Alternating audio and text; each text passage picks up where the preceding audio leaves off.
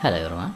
So today I have updated the maps and minimap system that I have worked on into Unreal Engine 5.5 version. So as you can see here, everything is working perfectly without any issue.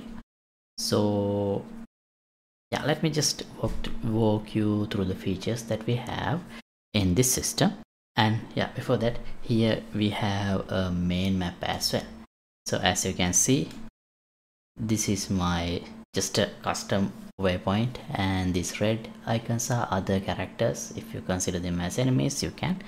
And then another waypoint B and another waypoint A somewhere over there. Yeah, so when I press M, you can see the main map. Here also you can see all those details, and I can zoom in and zoom out, and also I can put a custom waypoint by clicking on the map. And if I go back, you can see over there the custom waypoint are just placed.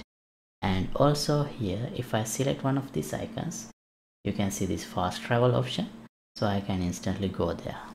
So here now we are in the point B, and if I want to go to point A, just like before, select that point and enable fast travel.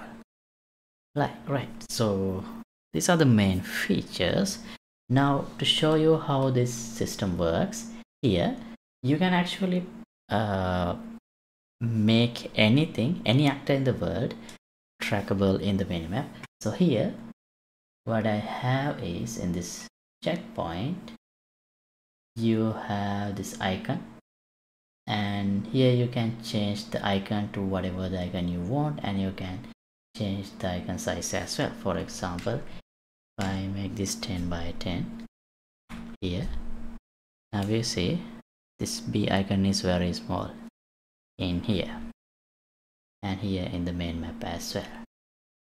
Right, so I'll restore the default values, and if I select one of these characters here, the minimap comes from this minimap icon component. So if you import this component and the minimap system into your project, you can add this component to your whatever the actor or character that you have.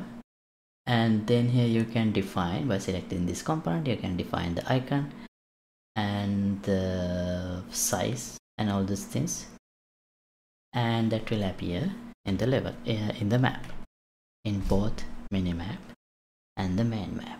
So yeah, those are the features that we have, and I have explained everything from scratch how I have implemented this system in this tutorial series. This playlist contains all the details you need if you want to implement this system by yourself, and also if you want to get the project files, I have shared them in my Patreon page as well, and I'll leave the links to everything in the description below, and feel free to check it out.